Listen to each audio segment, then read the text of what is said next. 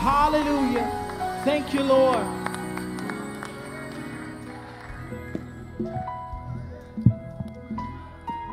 Father, in the name of Jesus, we bless you, magnify you, glorify you, and give you praise. Indeed, you are a way maker, miracle worker, promise keeper, light in the darkness. God, we acknowledge that today, articulating to you what you've already done for us in our individual and collective lives.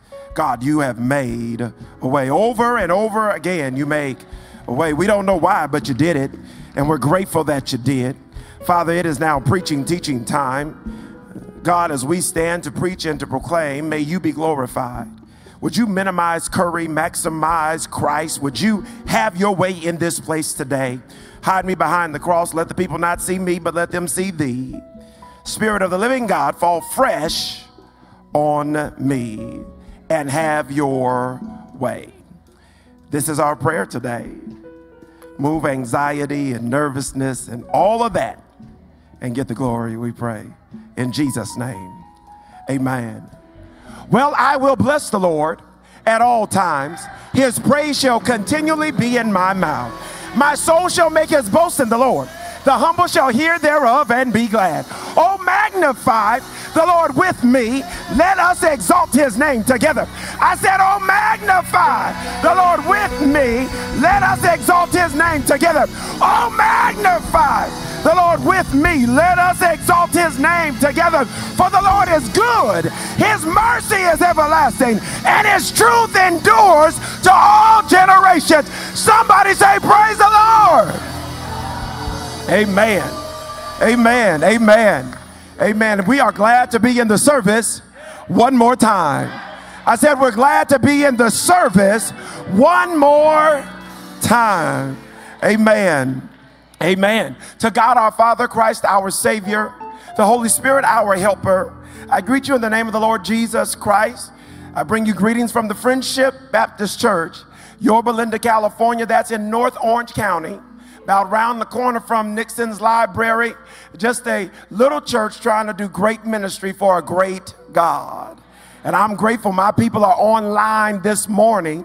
Amen. My chair, the deacon board, called me at 5 a.m., 2 a.m. his time to pray for the pastor. And I just thank God for Friendship being with us here at Providence. Come on, give God praise. Amen. Amen. Friendship is a church where Christ is magnified. We like high worship, exciting preaching, and we're grateful to be here with you on today. First, giving praises, honor, and glory to God, who is the head of my life. He's the rock, and my fortress, and in him I do trust. We honor the life and ministry of this great pastor, of this great church, in the person of the Reverend Dr. Damon P. Come on, Damon P. Williams. Let's thank God for the set man of this house. Thank God for his leadership. Thank God for his faithfulness, his stewardship, his scholarship. We are grateful to God for him today, and we're honored to be here with you on today. We are grateful also for his wife, the Reverend Dr. Khalil Williams. Come on, give God praise. Amen, amen, amen. We praise the Lord for her. We thank both of you for your leadership and your kindness. You do not have to be, and you have been. To the official officers of this church, the clergy, the deacons, trustees, staff, those visiting with us for this great occasion. Pastor Williams, Dr. Williams could have chosen anyone, and I'm grateful for the opportunity to be here. To all those leaders in the church, I'm a church boy, so I honor leaders in the church for your faithfulness and for your kindness. Amen. To the Reverend Elijah Hunt and Reverend Orenthio Gerard Flowers. They keep saying OJ. Amen. Orenthio Gerard Flowers and their families. We honor you on today, and we celebrate what God is doing in your lives as you formally today launch into ministry. We're grateful to be here. As Pastor Williams has said, OJ is my homeboy. We go way back 22 years. We served on staff together at Friendship Baptist Church way before I was the pastor. Amen.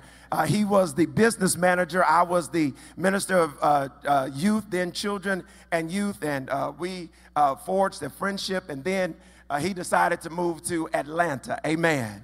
And when he first moved, I was going through friendship withdrawals. I was here every year, and it looks like I haven't been back since they got married. Amen. So I'm grateful to be here today to share with you all in the Word of God, but also in this great occasion. I'm a person that wants to get to the Word of God. Amen. And do my very best to articulate what thus saith the Lord. Would you join me in Luke chapter 4?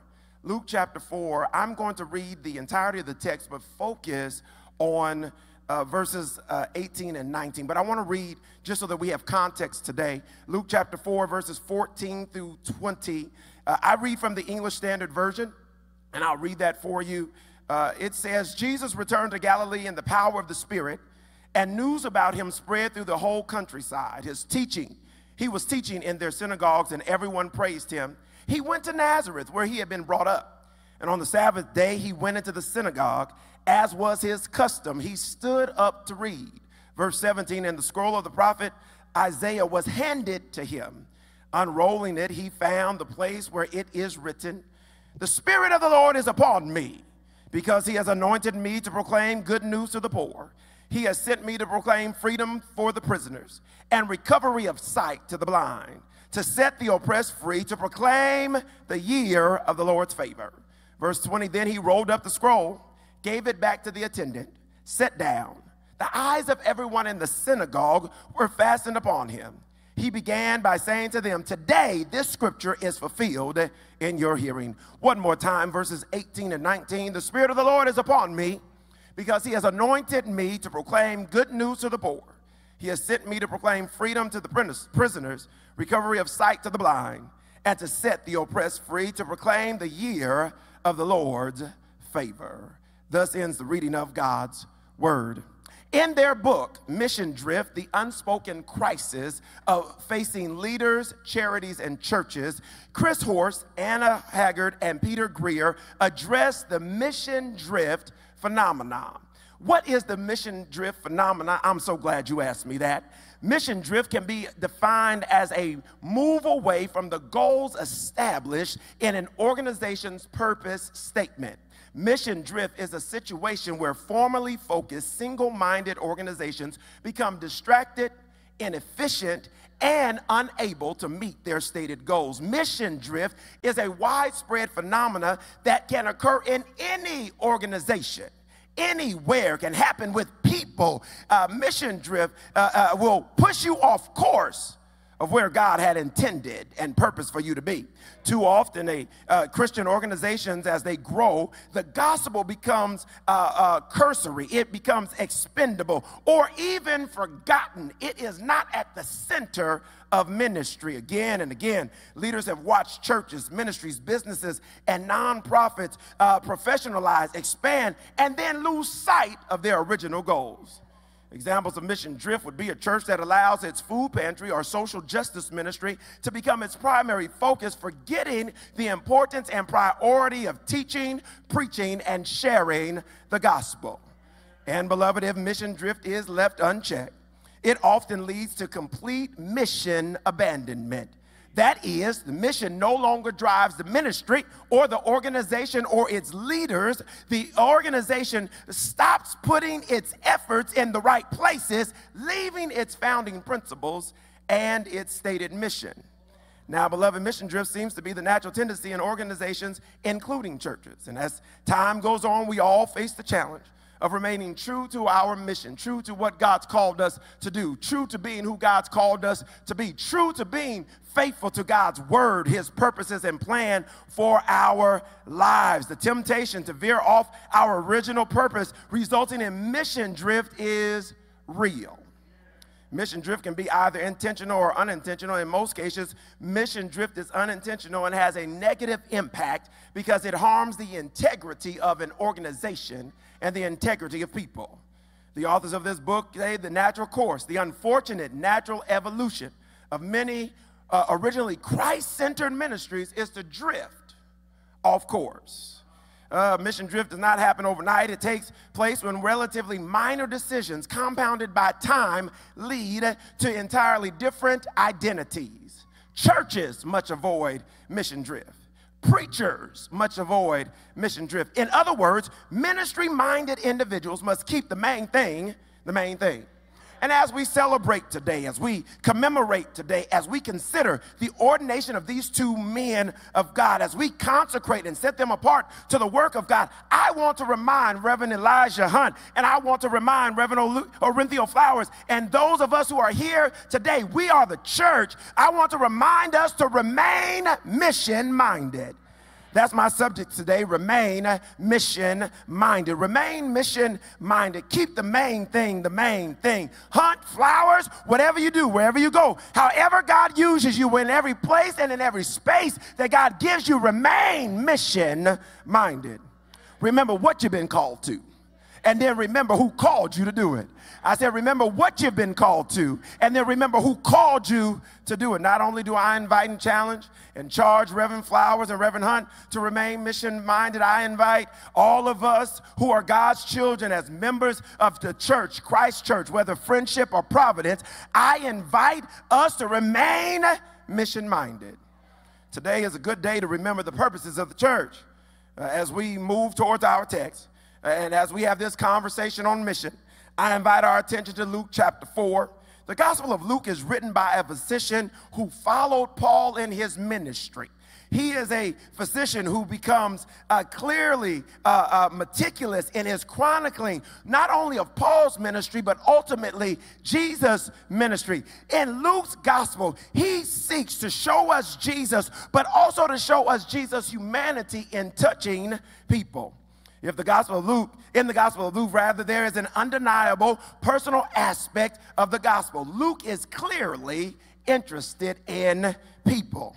Much of the ministry or the material unique to Luke's gospel involves Jesus' interaction with individuals, many of them on the fringes of acceptable society. They're sinners, they're women, they're children, they're marginalized, often forgotten. Like Matthew and Mark, Luke records the incident of the woman coming to pour perfume on Jesus' feet. But it's Luke who in his gospel lets us know that she was an immoral woman. In a similar way, we find Luke alone with conversations about robbers crucified with Jesus, helping us to understand the importance of ministering to those who are lost, least, and left out. Beloved, I like Luke's gospel. Now, brothers and sisters, as we move in more specifically to chapter 4, Luke shows us that Jesus is launching his ministry. The launch takes place after Jesus faced down Satan in the wilderness. Yes, beloved, Jesus came face to face with the devil and was ultimately victorious. And with that victory, Jesus was now ready to step into his public ministry, to stand tall and deliver his first sermon right in his hometown. In the greater narrative of Luke chapter 4, verses 14 through 20, Luke tells us that Jesus returned in the power of the Spirit, filled with the Holy Spirit, to Galilee. The encounter with the devil didn't weaken him. No, it strengthened him. Beloved, we have to understand that our trials, our troubles, and our tangles actually will strengthen us. When we look back over our lives and see the difficulties that we have come through, then we are able to see I'm stronger now. I'm better now. I'm wiser now. I know it hurt me, but it also pushed me. I know it shocked me, but it also strengthened me. His life journey did not harm him, but it gave him substance for his ministry. Hunt and Flowers, remember, everything you've been through, your life experience gives you substance for your ministry. He went down from Galilee to Nazareth, and as the gospel tells us, because he had a mission to reach people. Don't forget, there were synagogues he could have gone to in Galilee and started his ministry. But Jesus went back home, and he had an opportunity as people were praising him and talking about how good he was doing. He goes back home, and Luke is meticulous to point out that he went back home to Nazareth, where he was brought up. Jesus was no stranger to the synagogue. He was there regularly, not just showing up for religious events like some do now. No, Jesus was faithful. He went to worship. He showed up at church. He didn't have a problem being there. And when Jesus stands up to read, Dr. Williams, someone handed him the scroll of the prophet Isaiah, but the Bible says that Jesus, being who he is, chose the passage for himself. They gave him the scroll, but Jesus was intentional in what he read that day. Jesus stood up to read, And as the passage noted here in Luke chapter 4, verse 18 and 19, he combines and condenses the servant's song, which is from Isaiah chapter 58 and 6, and Isaiah 61, 1 and 2. Maybe, just maybe, Jesus himself combined these readings to carefully craft his own personal ministry mission statement. Whatever the case was, Jesus begins his public ministry, and he articulates to those around him, and even for us today, what his ministry and mission focus was. Here, Jesus summarizes his mission and his ministry focus. And today, beloved, I want us to consider three particular aspects of ministry articulated in the mission statement provided as we seek to remain ministry-minded or mission-minded. First, beloved, the ministry is about proclamation. The ministry is about proclamation. In what Jesus declares, he prioritizes the proclamation of the gospel. Listen to the passage again, verse 18 and 19. The Spirit of the Lord is upon me, because he has anointed me to proclaim good news to the poor. He has sent me to proclaim freedom to the prisoners, recovery of sight to the blind, to set the oppressed free, to proclaim the year of the Lord's favor. Jesus came with proclamation. Jesus came preaching and teaching. Jesus came to proclaim the kingdom of God. Now listen here, beloved. The term proclamation is emphasized not once, not twice, but 3 times. Indeed, proclamation was at the very heart of Christ's ministry. When Jesus preached, it was about proclaiming the kingdom of God and his rightful place in the grand story of redemption. And let me tell you something. The foundation of that mighty proclamation, Jesus urgently called men and women to repentance. He urgently called us to look to him. He urgently called us to not allow our past, not allow our problems, not allow our predicaments to overshadow what Christ wants to do in our individual and collective lives. Beloved, not only does he do that, he doesn't stop there. He speaks powerfully about the discipline and high ethical standards of kingdom citizenship. He sought to grow and mature the people of God in the kingdom, help us to understand that we have a new, strong community grounded in spiritual truth. And let us not forget, Jesus proclaimed loud and clear the centrality of his redemptive deed in salvation history. Proclamation was not only a part of his ministry, it was the heart of his ministry. And Hunt and Flowers, I want to remind you that proclamation is at the heart of the ministry God's called you to do. I want to remind you that you are called to be the herald of God. You are called to be the spokesperson of God. You are called to be the prophet of God, to speak truth to power, to remind the saints of their great hope in a God who is faithful to them, to remind them that Christ died a criminal's death on Calvary's cross, to remind them that their hope for a brighter tomorrow. And beloved, I stopped by to tell you that we cannot put that just on the preachers, but if you've been called out of darkness into the marvelous light, guess what? You have been called to proclaim that he's made a way for me, that he's brought me out. I love church, and Dr. Williams, we don't testify anymore, but your testimony is a proclamation of how great God is. I'm so glad that I have a testimony that he brought me out and made a way. I got on robes and stoles today, but God had to do a transformative work in my life. And as preachers, as Christians, we proclaim him. We should not seek to exalt ourselves. It ain't about who we are. It ain't about where we've come from necessarily, but it's all about what God's done. And I love school. Get every degree you can. Get every opportunity you can get into. But I stopped by to tell you, don't let your degree overshadow the word of God and the purposes of God in your life. Don't let what you got on the wall outweigh what you say out of your lips about who God is. Proclamation of the gospel exalts Christ and helps people to have a high view of who he is, reminding them, and this is just something I do every Sunday at Friendship, reminds us that he's a way maker, miracle worker, promise keeper, light in the darkness. Proclamation is not merely what we say, however, but it is also what we do or how we live. And people would rather see a sermon lived out than hear one any day. Edgar A. Guest wrote, I'd rather see a sermon than hear one any day. I'd rather one should walk with me than merely tell me the way. The eye is a better pupil, more willing than the ear. Fine counsel is confusing, but example is always clear. And the best of all the preachers are men who live their creeds. For to see a good part in action is what everybody needs. Beloved, we need to remember proclamation is not just what we say, but it is who we are. And as I move from this point, proclamation of the gospel is personal, it is propositional, and it's progressional. It's personal because it's the good news of the person, Jesus Christ. He came to offer himself personally. The good news of Jesus is propositional because he came with a message. The message is life-changing and powerful. There is hope for the hopeless. There's help for the helpless. There's life for those that feel like they're lifeless. But it's also a progressional message because this is a message that keeps going. I like what Jesus said in Acts chapter 1, verse 8, and you shall receive power after the Holy Spirit has come upon you, and you will be my witnesses in Jerusalem, Judea, Samaria, and the othermost parts of the world. And the word of God is still going. It's here in America. It's in Atlanta and Yorba Linda. It's in the ghettos, and it's in the suburbs. It's everywhere. The gospel is progressional. The ministry or the mission is about proclamation. Secondly, the mission is about transformation. Jesus saw his mission was to fulfill God's plan of justice, compassion, and love in the world. This was not just about having a specific profession, but a way of life. It didn't matter that he was with private people or a public event, if he was alone with the disciples or even with enemies. Jesus sought to bring transformation in every situation.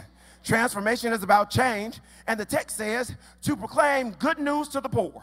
The text says he sent me to proclaim freedom for the prisoners. The text says he sent me to bring recovery of sight to the blind. The text says to set the oppressed free. Jesus was not proclaiming just to be heard, but he was proclaiming for transformation. He was sent to proclaim so that men, women, boys, and girls would be changed. He was sent to bring hope to the hopeless situations. He was sent to bring light in dark situations. He was sent to bring help to seemingly helpless situations. Hunt and flowers, you are not sent to proclaim so people can say how great you are and shout and holler. You are sent to be agents of transformation. I almost feel like preaching. God wants you and your ministry and your life to be used as tools of transformation for the marginalized, the forgotten, the broken, the discouraged, the disheartened, the battered, the bruised. God wants to use you. What mattered to Jesus was taking every opportunity that came in his way to change the world. He was clearly mission focused. Remember the transformative acts of Jesus. Jesus healed the sick, including lepers, the blind, and the paralyzed.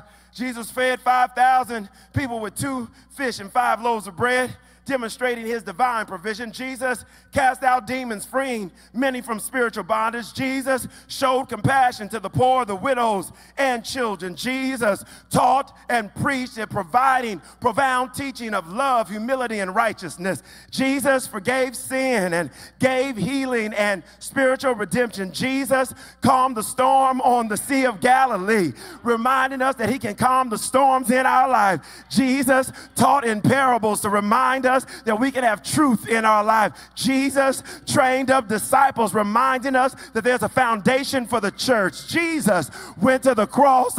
Somebody said Jesus went to Calvary to save a wretch like you and me. They hung him high and stretched him wide. He hung his head for you and me. He died. Remember, Jesus was transformative in his mission. Beloved, this is not only the mission of these 2 men who are to be ordained officially today. No, this is the mission of the church. The church, you and me, are conduits of transformation. We're conduits of transformation, of change. Yes, the mission is about proclamation. The mission is about transformation. Third and finally, I'll get out the way because I don't want us to be here too long, Dr. Williams. But finally, the mission is about the population. It's about the population. Now stay with me. My alliteration is important to me, and so I need to explain sometimes what I'm trying to say. The mission is about population. That is, the mission is about people. The mission is not about theological debates. It's about people. The mission is not about denominational conflict. It's about people. The mission is not about theoretical ideologies. It's about people.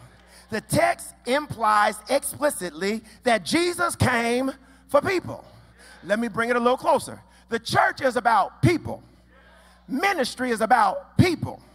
If it is people who are in bondage, it is people who need sight, it is people who need hope, it is people who need transformation, it is people who need help, it is people who need joy, it is people that need to be lifted, it is people. And beloved, you must keep people in your windshield. You must see them not in the rearview mirror. You got to see them as the focus. Lord have mercy. And I just want to remind us that it's about people. But I need to give you the other side of it.